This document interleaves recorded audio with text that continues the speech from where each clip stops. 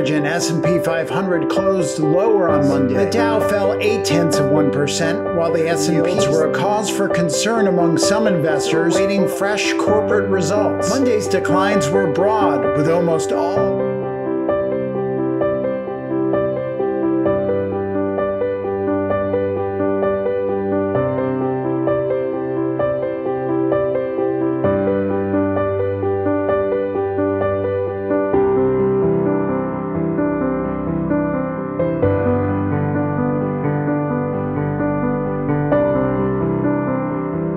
in the near term, I think that the volatility that could stem from an uncertain outcome tomorrow, could be heightened, right? So in 2020, there was some of this, but we try not to guide too much to that. I think that one of the things that has been true over the last couple of elections is that even if you knew the outcome, the result is not necessarily all that obvious.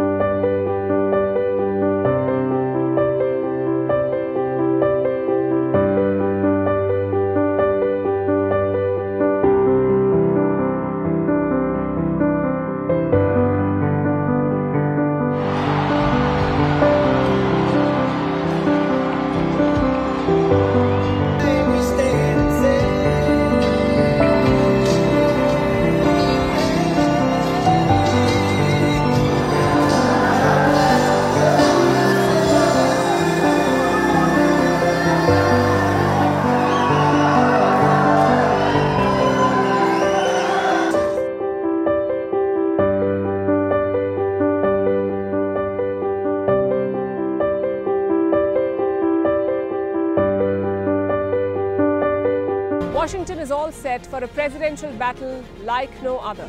In less than 90 days, it's either going to be him or me sitting in the Oval Office. Kamala Harris versus Donald Trump. All we want is one simple thing: get out on Tuesday. A vice president versus a former president. As we head towards election night, Vantage will be live from the heart of the action. Speaking to voters in this final stretch, I'm still very undecided. Very close presidential race. Tracking the campaigns as they make the last push. From exclusive ground reports to in-depth analysis, this is your one-stop destination for the presidential race. Join us on this special edition of Vantage, live from the White House in Washington, D.C.